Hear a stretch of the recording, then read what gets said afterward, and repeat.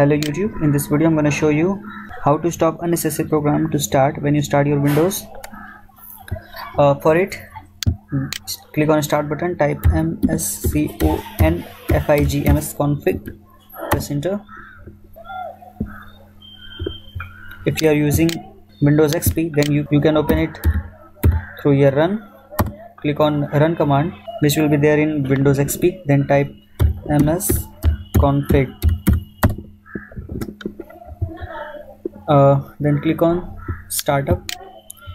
Here you can choose what you want to start.